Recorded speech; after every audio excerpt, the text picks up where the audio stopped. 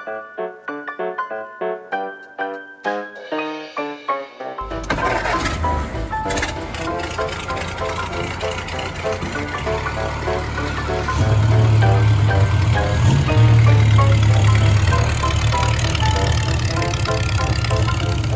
of the week this week goes to 1914 Model T milk truck. Brass era milk truck owned by Mike Pichera.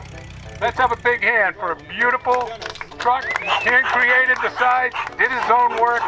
Beautiful truck. To send you this beautiful trophy. Wow, that's great. Thank you so much. Now, who needs some milk? Yeah. You get free delivery, right? Absolutely. Close enough time. That's great. Thank you guys so much. That's very thoughtful. It's a 1914. I had a donor chassis. It was a strong car when I got it.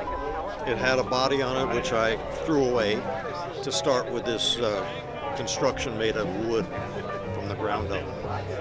But I restored the frame as well, freshened up the engine a little bit. Didn't spend a lot of money. Plywood, oak skins, worked out nicely for me. I have an affinity for older cars, and initially I couldn't afford to buy real valuable cars. I started with Model Ts, fixed them up, and it worked out quite nicely. I have a collection of 16 cars now, 7 of which are Model Ts. There's one car that takes you anywhere you want to go, the Model T. Strong, sturdy, with a will of its own.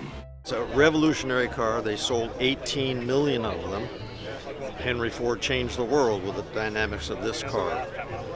Got the production line perfected to the point where he could produce cars very economically so most people could buy them.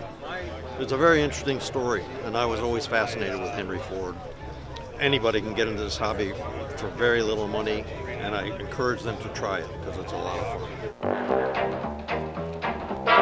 You know, I retired a couple of times. The first time I retired, I thought I'd spend some time doing the thing I love the most, and that was playing with cars.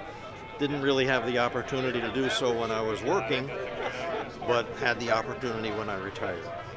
So I've been doing that a lot lately, having a real nice time making cars, restoring cars. Good, having a good time. Today, milk comes to the customer, whether at home, store, or restaurant, at the peak of its triple goodness. Fresh, pure, and energizing. I built the milk truck to honor my parents who were in the milk business 75 years ago. It was a door-to-door operation where Dad would go literally door-to-door delivering milk to people when that was fashionable. Now nothing is delivered except Amazon. It's sort of a 180-degree turn now. It was a great time. My mother at 103 was fortunate enough to see this car built in her honor. Grandma Mary, that's my mother, got a big kick out of it. I was very gratified to see that happen. She got some joy out of it, and of course I share the memories with her as well. I had a great time building the thing. It took me about 6 months, but it was a labor of love. I had fun with it every minute. And I'm still enjoying it quite a bit, and I love to share it with people. They have a good time with it too. Thank you. Congratulations. It's been fun.